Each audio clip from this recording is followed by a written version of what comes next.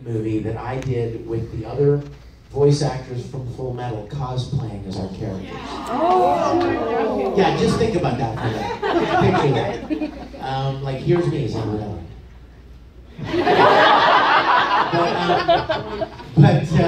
But it's never been available. It's called Full Metal Fantasy.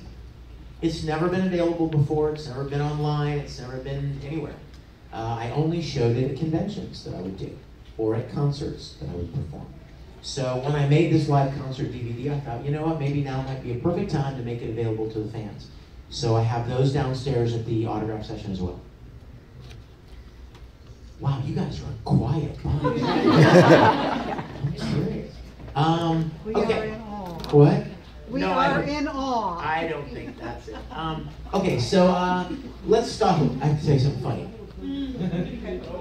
This happened last night on the elevator, right here in your town. So I got on the elevator last night, and there was a family in the elevator.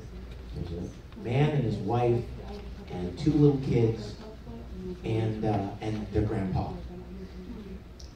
So I got on the elevator, and the grandpa, I guess I was dressed weird or whatever.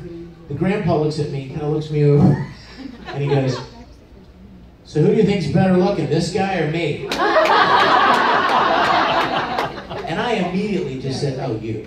And one of the little kids goes, "You're bald, Grandpa."